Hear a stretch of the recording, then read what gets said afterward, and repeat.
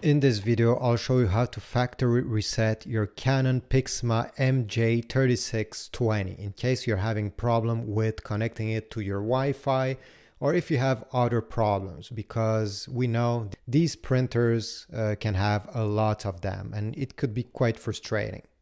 So to do this, it's quite easy.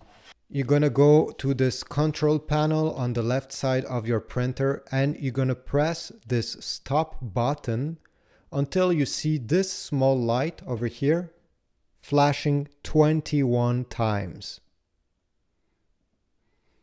Okay, so let's do it together. I'm keeping it pressed. 1, 2, 3, 4, 5, 6, 7, 8, 9, 10, 11, 12, 13, 14, 15, 16, 17, 18, 19, 20, 21. Now I can release this button. And after the power button light stops flashing, it means that it finally is factory resetted. You can now start again to connect it to your PC or iPhone or whatever devices you're using.